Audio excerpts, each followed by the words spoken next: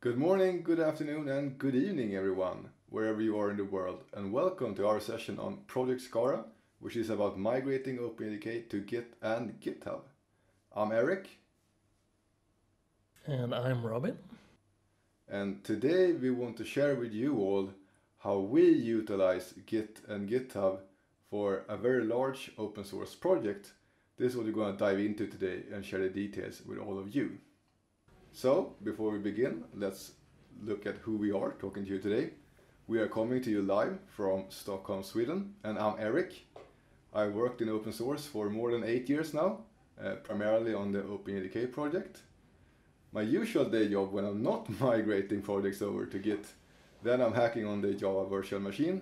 And if you swing by my desk, you will often see me living in a terminal in a shell somewhere. Right, and I'm Robin, and I've also worked with and contributed to open source in various capacities since at least 2005. And my background is mostly in operating systems and platform-specific development. And I've been working on runtime aspects of the Java virtual machine for a few years now. And unlike Erik, I'm willingly admit that I prefer a good IDE to perform my daily development activities in. However, enough about us, let's get started. So, let's start with a brief discussion of what the OpenJDK project actually is. So, simply put, it's the project that develops the reference implementation of the Java platform. And the Java platform includes the Java class library, the Java compiler, and the Java virtual machine, which is called Hotspot. And while Java itself celebrated its 25th birthday just last year, it was actually made open source by Sun Microsystems back in 2007. So I guess that's a little bit over 13 or maybe it's 14 years now ago. So this is when the OpenJDK project was created.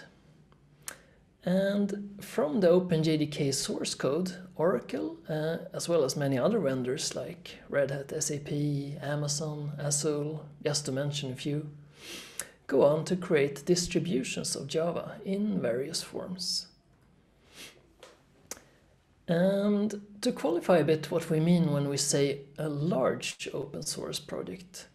So the OpenJDK contains over 7.5 million lines of code, and they form over 100,000 distinct commits.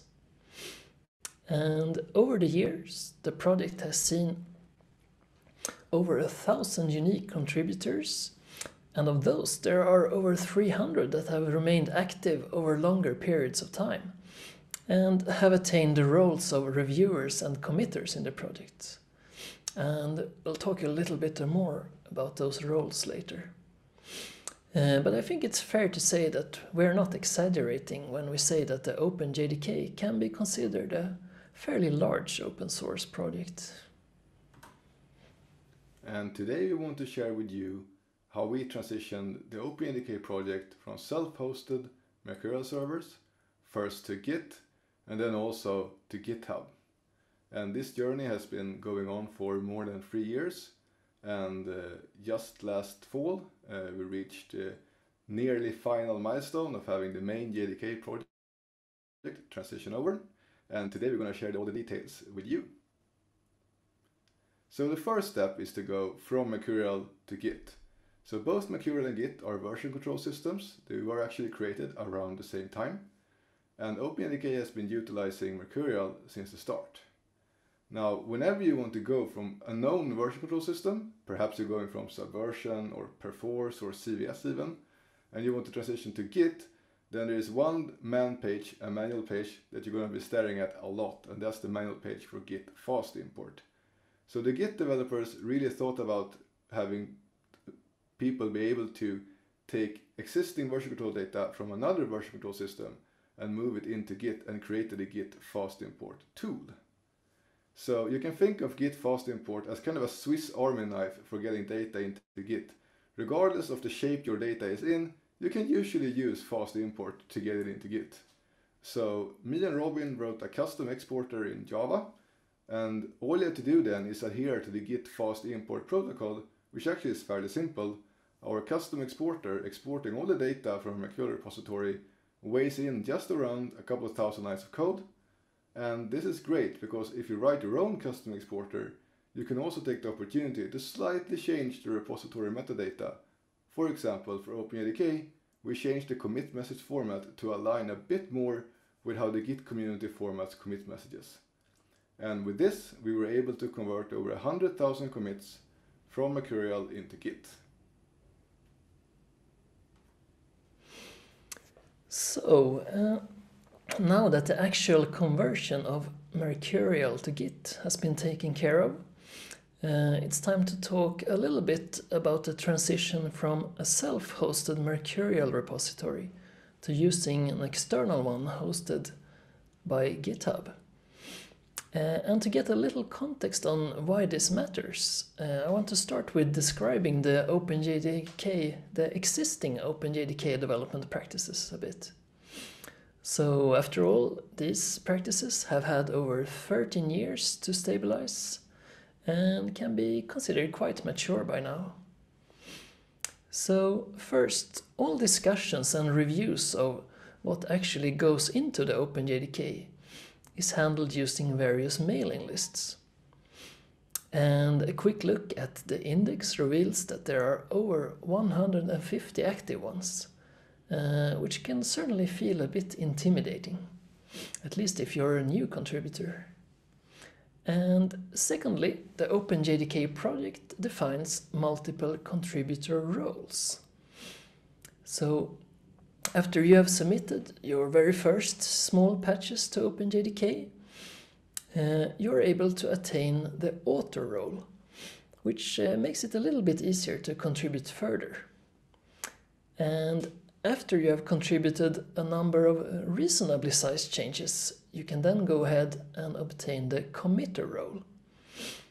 And finally, the reviewer role with a capital R requires a good amount of both changes and actually participating in reviewing code. However, as soon as you obtain the committer role, you also obtain direct push access to the repository. But this, however, doesn't mean that you can just push whatever you want to. Every push must be done with a correctly formatted commit message. It needs to reference an issue in the issue tracker, and at least one of these capital R reviewers must have approved it. And as I said, all these reviews must be done over email before anything can be pushed. So this is a little bit different from the usual GitHub workflow, where you open up a pull request and eventually get them accepted by a maintainer, perhaps after a bit of discussion using comments in that pull request. So one of the main questions for us was, how can we make both seasoned OpenJDK contributors and as well as newcomers feel comfortable with working on OpenJDK and using pull requests? And in order to support existing OpenJDK development practices wherever possible, there are 4 key areas where we have made customizations to the more standard GitHub workflow. And those are checks, notifications, commands, and dependent pull requests. I want to start a little bit and talk about how we use GitHub checks to enforce our OpenJDK specific requirements. And one goal here was also to automate as much as possible, because there's certainly no need to waste valuable reviewer time on manually checking that lines don't end with trailing white spaces, for example. So instead we want our reviewers to focus on the important aspects like design and correctness of the implementation. And these checks that we speak of are performed as soon as a pull request is opened up. because when a pull request is created, you are usually at a stage where you're looking for human reviewer feedback and you are ready to make changes based on that feedback. So it makes a lot of sense to also provide this automated feedback at the very same time. And some example of these checks that we have implemented are our role-based access controls that handles the OpenJDK notion of roles like reviewers and committers and can give them different capabilities. And we do a bit of bug tracker integration.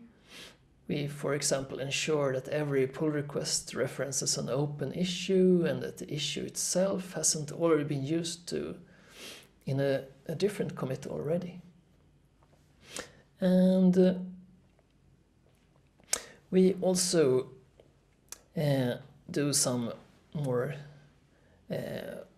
checks of the actual content of the commit as well to ensure that there is no extra white space, that the file permissions are correct, and for example, we don't allow binary files or symbolic links in our repository. Another thing we do is to provide relevant notifications to both reviewers and contributors.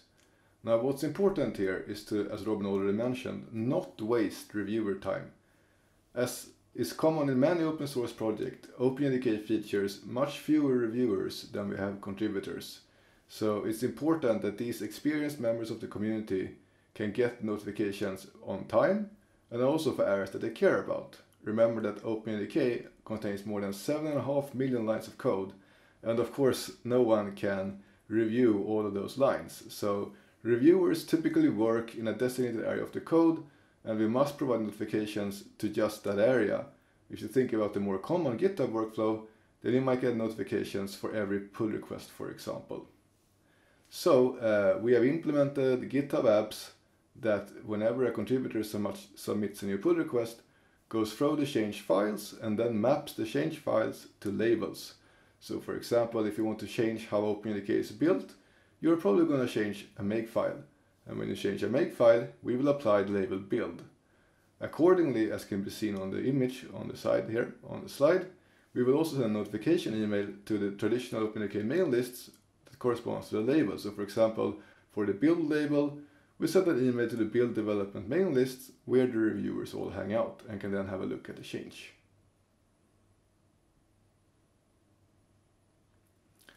Again, reviewer time is valuable, so notifications are not sent out directly because often when a contributor submits a pull request, there might be one issue that you maybe added a trading white space, or maybe you forgot to do some other kinds of formatting, maybe you forgot to reference an issue in the database, etc. All of these checks must be passed before the reviewer gets notification to ensure that the reviewer does not spend time on reviewing things and policies that a computer can enforce. So here is also important to note that reviewers will get notified in the way they prefer. Some reviewers in OpenJDK prefer the more classical open source approach of having a large number of mailing lists where they can subscribe to each mailing list and utilize their favorite email readers. Other reviewers might prefer, for example, to get GitHub notifications either on GitHub mobile, desktop, or via a web browser. Now they can choose and use the workflow that suits them the best.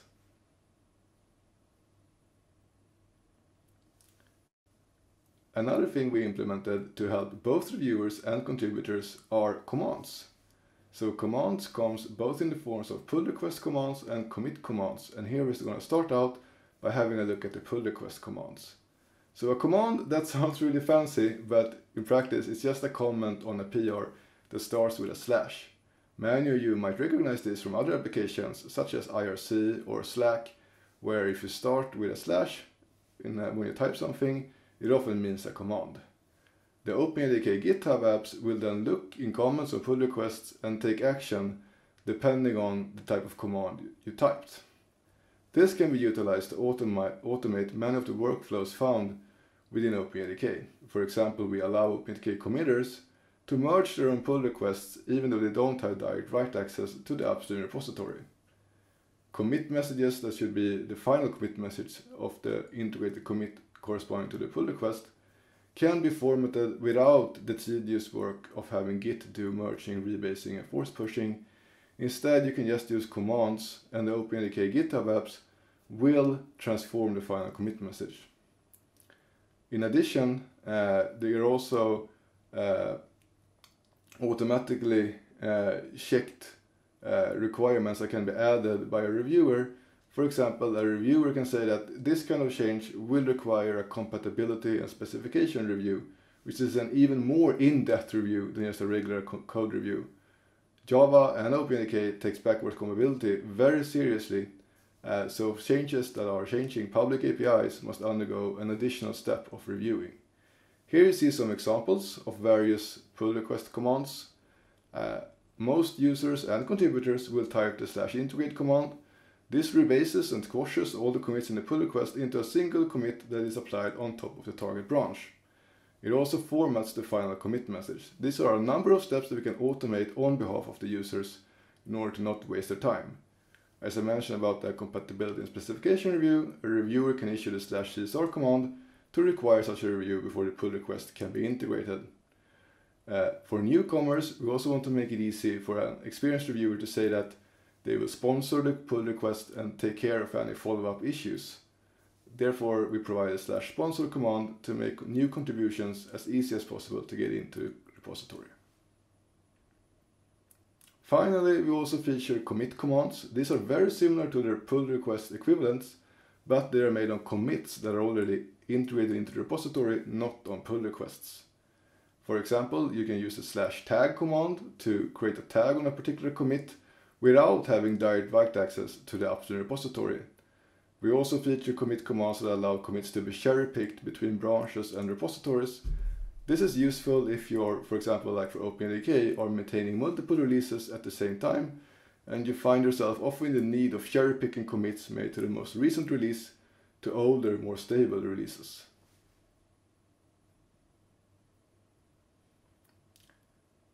The final and fourth feature that we have implemented is called dependent pull request, and this is more aimed at contributors than at reviewers. So on GitHub, a pull request must always target a branch in the upstream repository. You cannot use another pull request as the target for your work. Why is this a problem? Well, sometimes if you make a contribution, reviewing can take a bit of time. Let's say you make a complicated change to the JVM, or you are changing a public API in the core libraries. Then a review can often take a couple of days or even weeks if it's a really tough matter to solve. So what if you have work building on this contribution that you also want to contribute, but well, that's a problem with GitHub today. You can't really target your existing pull request as the target for your second pull request, even though they build upon each other. So we implemented a way to work around this and solve this, and we call them dependent pull requests. For every pull request that is created, our tooling will automatically create a branch in the upstream repository with the prefix PR/. For example, if you just created pull request number 1049, then we will create a branch named PR/1049, referring to that pull request's head. Contributors can then use this pull request as targets for additional pull requests, which allows pull requests to be chained. This allows concurrent work to be ongoing while reviews are still taking place. Note that you cannot use the /integrate command that we showed earlier on a pull request that depends on another pull request that isn't yet integrated. This ensures that the pull requests are integrated in order into the target repository. Right, so finally I wanted to talk a little bit about the project itself. So project Skara is the OpenJDK project created to at first investigate and then to actually perform the transition of OpenJDK to use Git and GitHub. And the project is open source and is written in Java. And it provides all these mentioned services and tools. And it makes heavy use of the GitHub REST and also the GraphQL APIs. And it also provides the very same functionality for GitLab, the community edition. And we can also mention that in addition to the services and tools we have mentioned today, we also provide a suite of command line tools for OpenJDK developers that prefer to work in the terminal. So for people like Erik, there is actually no need to open up a web browser or any other graphical tool at any stage of the process of getting a change integrated into the OpenJDK. Given that Skara is an OpenJDK project meant to serve the OpenJDK community, we could also take the chance to actually use many of the innovations that are implemented and driven by the OpenJDK community. So we try to feature and make use of as many recent Java innovations as we can in the Project Skara codebase. Why not? If anything doesn't work, then we will be the first to find out and we will have a chance to fix it. So Project Skara uses many recent Java innovations such as modules, collections factory methods, local variable type invariants, the new HTTP client, and also text blocks. In addition to recent Java innovations, we also try to utilize all the cool new features coming to the Java Virtual Machine, or JVM for short. For the CLI tools that we deploy to users on their own workstations, we use AppCDS to decrease startup time significantly. Server side, we are heavily utilizing unified logging to understand what's going on, and we also use all the great enhancements to the G1 garbage collector to get lower latencies and better throughput. And that is pretty much what we wanted to talk about today. And if you want to learn more about the OpenJDK project, feel free to visit openjdk.java.net.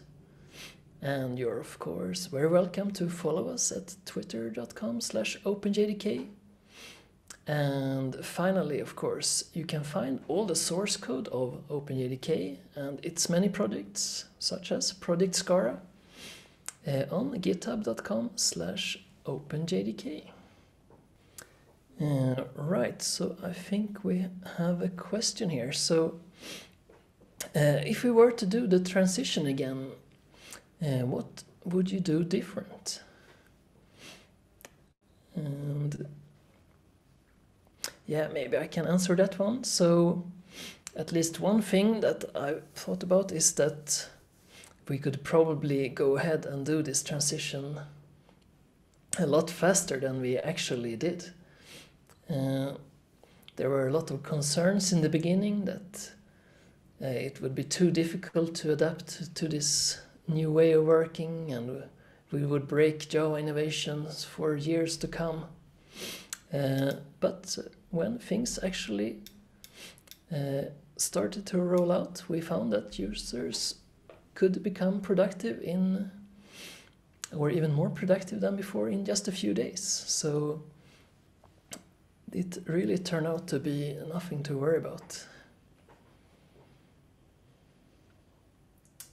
So it seems like we got another question, and this time the question is, how did the community handle the transition? I guess I can take this one. I think the community really stepped up this time around. We did provide mirrors and sandboxes for contributors and reviewers to try everything out beforehand. But I must admit that both me and Robin were pretty nervous the weekend we switched everything over from Mercurial to Git for the main JDK project. Thankfully, everyone from contributors to committers, reviewers, project leads had really prepared, so we did see a little bit of a lesser activity in the first week as people got adjusted to the new tools and the new systems. But after the first week, we've been up to the same activity, and when I say activity, I mean commits and pull requests created and changes going in as before. And nowadays we see much more activity than we used to see on our old systems. So yeah, it's been stellar work by the community. They adapted much faster than either me or Robin could imagine.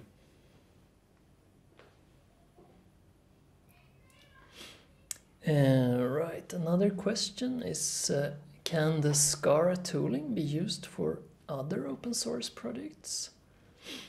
And I would guess the answer here would be, sure, that would work fine. I mean, the Skara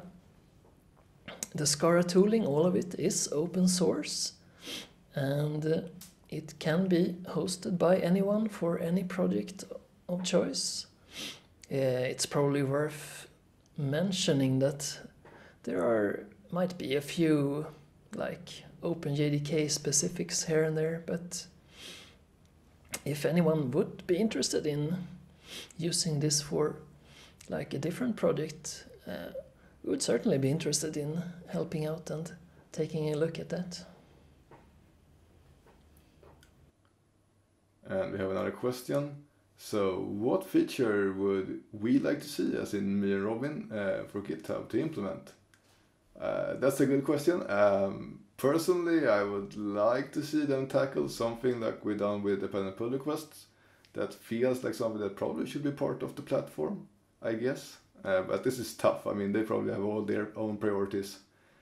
Speaking as someone developing GitHub apps and utilizing their platform, I would really like to see access tokens being scoped to repositories, so you don't have to have an account-wide access token. That can be a security issue. But that is more for people actually like me and Robin developing GitHub apps. But dependent pull requests, yeah, that would be cool to see on the main GitHub platform itself.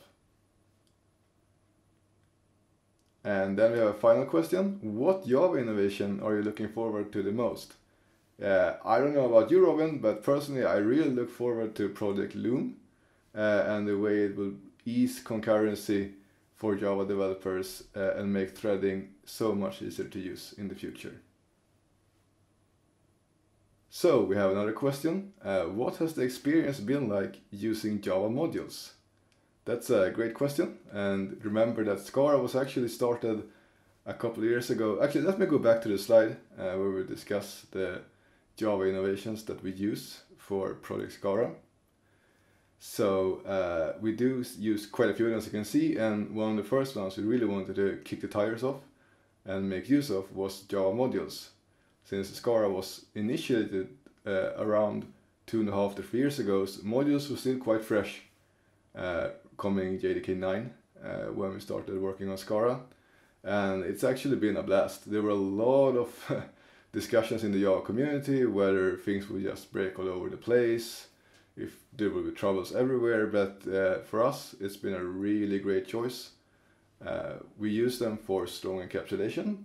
So for example, in a project like Skara, where we need to migrate from Mercurial to Git, we have implementations in the source code for both interacting with a Mercurial repository and a Git repository, and those are in separate packages. But we don't want any other code that are interacting with repositories to know whether it's interacting with a Mercurial or a Git repository, in order to avoid building in assumptions about the repository.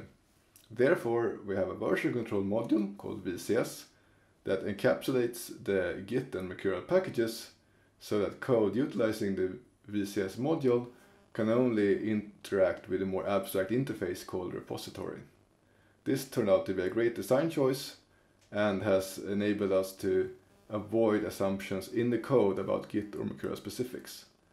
Another way we utilize modules are for the CLI tools.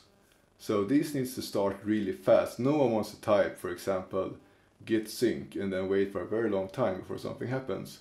Usually developers want something around 250 at most milliseconds before the command completes or becomes interactive when you work on the CLI. Personally, I want it more around 80 to 100 milliseconds. And for that, since we're using modules, we can use JLink to create JImages that start up much faster than the equivalent jar would have been executed. So that was also another great benefit for us from using modules. Robin, I don't know, you've been working a lot on loading the bots at runtime. Can you talk more about that? Yeah, sure. So all our different services are split into, depending on their functionality. And same way here, we have a simple API that is exposed, and then we hide or encapsulate the actual functionality. And it was very useful to use the service discovery or service providing features of modules. So, for example, when the server-side application starts up, it does a quick discovery on just what services or bots do we have in this particular image. And the module system provides this for us, and then we can just let them configure themselves. And for example, this might be more useful during development, but it's very easy to just add like another module. You don't need to rebuild the image or package. You can just drop it next to it, and the service discovery will pick it up. And that has been very convenient for us. I guess we should also mention that when we started out, support in like build systems and testing frameworks was a bit so-so. But since then, both Maven and Gradle and also testing frameworks like JUnit have acquired really good module support. So I think we would have had an even easier journey if we started out with modules today. One other question is that, so in Skara, you have actually been using quite a few of these newer Java features. So do you have like any favorite new feature that you want to talk a bit more about? And yeah, maybe I can start. So something we touched upon earlier, for example, is the HTTP client. I've been using it quite a bit on the parts I've written in Skara, and it has actually been great to work with. It integrates very well with, for example, performing multiple requests using our fork join pools, for example, and it has been quite stable as well, I must say. For me, I guess what I think is a game changer is the local variable type inference that arrived in JDK 10 way back now. Time goes past by. But local variable type inference, or VAR, as most people probably know it by short, I think it's great. In Skara, we set out to use it everywhere we could. So there are excellent guides provided by OpenJDK experts on how to use local variable type inference appropriately, I guess. But me and Robin both have experiences in both dynamically typed languages and statically typed languages. So we just went ahead and used var in every place we could. And personally, I think that's been awesome. It's a great addition to the language. It makes writing so much easier, and it makes reading much easier too.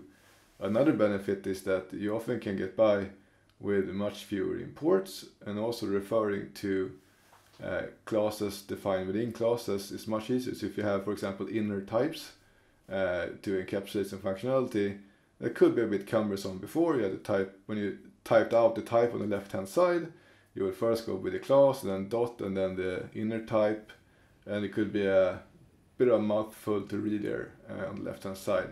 But with var, all those problems goes away, and that has been a blast for me. Yeah, I can also mention that this also actually improves our productivity a bit. I mean, for those of us that prefers an IDE to work, they nowadays have quite good integration with the local variable type inference. So if you are actually wondering, so what is this type? The IDE will actually show it for you right in the source code. Yeah, and for people like me, I guess that's a much fewer number of Java developers that use Vim for writing the Java source code. Then there is much less to type now. and that is great for my fingers. And that seems to have been all the questions. It's pretty silent now. So again, thank you all for coming and attending this session. It's been a blast presenting to you, and I hope you will check out our project at github.com/openjdk.